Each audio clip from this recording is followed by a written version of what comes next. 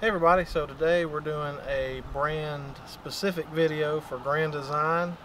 If you have the infamous dual purpose dometic water heater here, you have a circuit board in there that may be good or bad, but if it goes on the fritz, I'm going to show you how to change it out.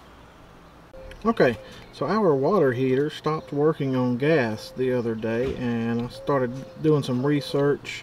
We have a 2019 Grand Design Reflection 367 BHS model, and I got to looking around on the Facebook pages, and they said this circuit breaker right here could go out. I came outside and checked all the connections and everything, and I couldn't get it working still. Works fine on electric, but it was the gas part.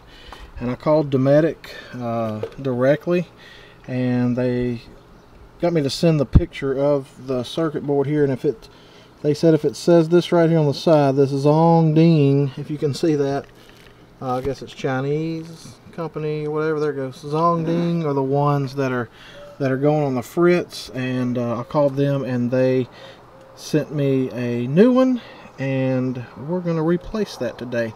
I also took a picture of my model number and everything here and emailed that to the lady at Dometic too. They got the new circuit board out in like 2 or 3 days, so they were great. Didn't really give me any fits over it or anything like that. So it's a known issue going on, and I'm gonna go ahead and show you guys how to replace this. Should be pretty simple. Alright, so first off, you want to make sure your electric to the heater is turned off inside, and the first thing I'm gonna do, you got to unplug these wires and this one. But the first thing I'm going to do is also take out this fuse right here. That way there's no power going to it or anything like that. Alright, so after I made sure everything was turned off, I took out the fuse.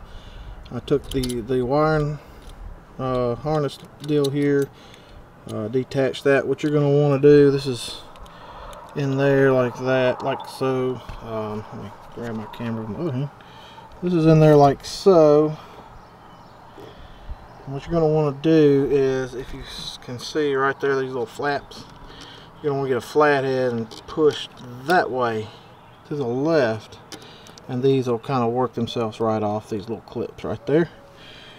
You're also going to unplug this from there. It's got this sleeve over it, so just pull that sleeve down out of the way. Pull that off from there, and then the only thing you got to do now is undo these 2 bolts right there. Alright, so out with the old and in with the new. You can see here, this one's a little bit bigger. It's see how that one says the Zong Ding there on it.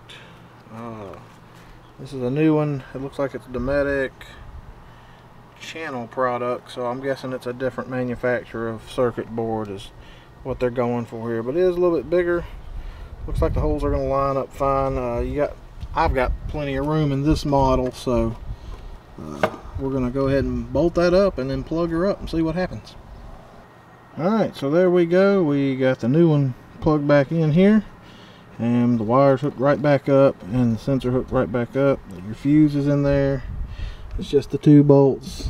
I even used the same bolts, so it came with some, but they screw right in. So there you go. My wife's going to go put it on gas, and we're going to see what happens now.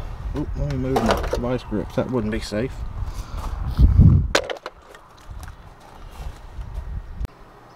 Clicked.